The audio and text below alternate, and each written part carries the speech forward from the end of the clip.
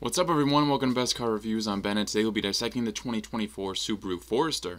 Here at Best Car Reviews, I try to bring the most accurate and relevant information under 10 minutes. There's no misleading and no wasted time. If that's something that's intriguing to you and you like the content as you watch, please like and subscribe so I can continue to grow the channel. Let's get started.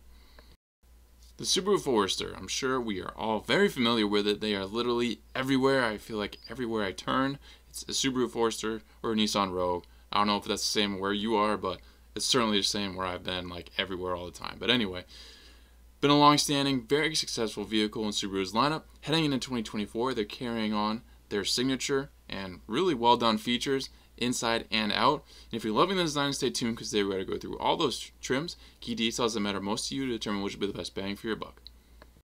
All photos and information in today's video come direct from Subaru. Let's dive in. Subaru will be bringing you 6 different trim options for the 2024 Forester: Base, Premium Sport, Limited, Wilderness, and Touring. That base will start you off sub $30,000, which is great to see, at $28,200, and Touring will top you off at $38,500. So across these 6 trims, you have a price difference of about $10,000. So certainly there should be a Forester in here for you that you love, that you can afford, and given that there's 6 trims within $10,000 of each other, it is going to make it a little more difficult to choose which one you want.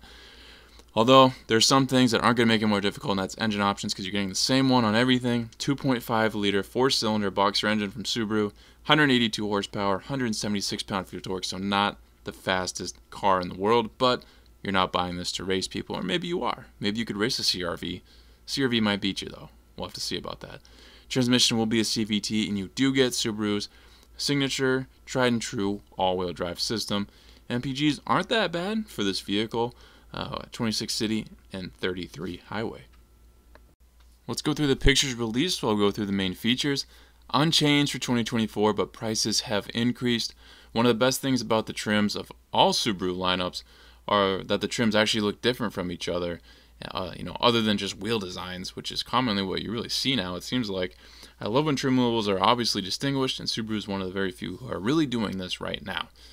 Base key features on the exterior include 17-inch steel wheels, LED steering responsive headlights, black folding side mirrors, and 8.7 inches of ground clearance with a spare tire. Definitely need to point that out. Spare tire on all these trims, which is great to see. Premium will quickly get you more and better, adding on fog lights and a much better designed wheel. Also a roof spoiler, roof rails, body color side mirrors, and all-season tires. Sport once again ramps up wheel design and size up to 18 inches, and the front fascia design is also more elevated. Also adds dual function X mode, red accents, and LED fog lights. The Wilderness trim is certainly the most bold appearing and potentially most desirable in the lineup. You're getting 17-inch matte black wheels, black hexagonal, if that's how you pronounce it, texture folding side mirrors with integrated turn signals, race suspension with 9.2 inches of ground clearance, up from the 8.7, front skid plate, all-terrain tires, and anodized copper finished accents. Subaru certainly portrays the Wilderness as the ultimate off-roading Forester, and yes, it is capable, but don't push your limits. Be safe and know this car can only handle so much. Limited goes back to a more conservative-looking Forester with nothing new for exterior features, but you do get a nice wheel design and the wheel that's 18 inches. Fog lights are not LED on this trim. Touring gets you the most in a sense that you can get on this Forester, aside from, say, the Wilderness. You go back to LED fog lights, the best wheel design in my opinion, with a dark machine gray finish. Satin chrome side mirrors with integrated turn signals as well. Clearly, a lot of desirable ways to get your Forester, and like I mentioned before, it's a great, all the trims offer a different look, even if many features carry over. And with the price points being so close to each other, it's easy to jump up the ladder when you see desirable features not far ahead. Towing capacity on your Forester is going to be 1,500 pounds. I think your red toy wagon can tow more than this thing. Please don't try to tow your yacht with it. Tons of different color options to choose from for your 2024 Forester. There will absolutely be one you love. I personally love the Cascade Green Silica. Best bang for your buck, in my opinion, in this lineup will be the Sport. I'd want the option for the larger infotainment screen, which we'll get into. And for not that much more money, I think it's worth it because you'll also gain a lot when it comes to looks and standard features as well. Having roof rails, a moonroof, elevated wheel design, spoiler, it's all desirable and worth a couple extra $1,000. Let's look at some interior shots now. We'll go through those main features. A super attractive interior coming your way from Subaru. If you've watched my other Subaru reviews, you know they've stepped up their game in their interiors, and I think they compete really incredibly well with others in the segment. Base is what you'd expect, not many bells and whistles. It gets you cloth interior and all the basics a car could need, and nothing more. Premium interior kicks it up a notch and gets you a panoramic moonroof, standard heated front seats, 10-way power adjustable driver's seat, and a leather wrapped steering wheel. To match the outside accents, the sport trim gets you two-tone cloth seats with orange contrast stitching. I think these seats look really awesome. Wilderness gets you a fantastic looking interior and includes all the goodies you've heard so far, but materials changed to Star Trek's water repellent upholstery. And you get the Wilderness emblems on the headrest. You also get a 180 front view camera, and you also find the anodized copper finish accents inside as well. Limited finally gets you standard leather upholstery and carries on all the other features mentioned so far.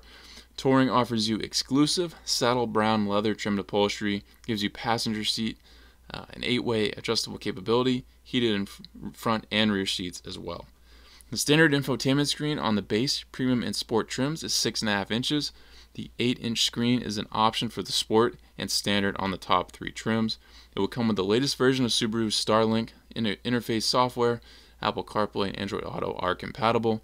The driver's info cluster area is a vibrant analog setup, but you do have a screen to scroll through your information screens, a little smaller one in between those gauges, and you have up to 74.2 cubic feet of storage in your Forester. Overall, I'm thrilled with this interior. Like the outside, there's so many different ways to option it, and they all will look different. I love the dash designs, I love the seat designs and materials, and I think this is really just a fantastic setup for the money. In review, guys, if you're in the market for a vehicle like this, you're checking out this Forester. It is a very competitive market out there. SUVs obviously rule America right now, and this is one of the most competitive fields of SUVs. You're going against the CR-V, the RAV4, the Tucson, the Rogue. It goes on, and these are some big players that you're seeing come out with some great designs, great capability. I've done reviews on some of these. Definitely check those out if you want to see the comparisons between these models. A lot to dissect when it comes to that. So as I say in pretty much all of these where I'm comparing big players, it's going to come down to really, I think, what you think is the best looking on the exterior, because the interior features can be, comparable. An infotainment screen is 8 inches here, is 8 inches there. It's the same thing, Apple CarPlay, but the exterior of your car really, I think, is where it shines and where you're probably going to be most attracted to, given, yes, you spend more of your time inside the car, but who wants to look at something that just they don't like? It's really going to come down to the exterior. So cross-examine everything. There's a lot to look at. Don't rush into a decision like this, but I do think this Forester should be considered. I think it's a great player, and Subaru has done this stuff forever. They're really good at it, and you're going to get a nice car for your money. So hopefully this video laid things out in a clear way for you guys. Thank you for watching this best car review. Please subscribe if you're not already. If you have an idea for a future review, drop in the comments and I'll see what I can do. If you'd like to become a member of the channel, I have that option now. Check those options out and join if you'd like, and I'll catch you in the next best car review.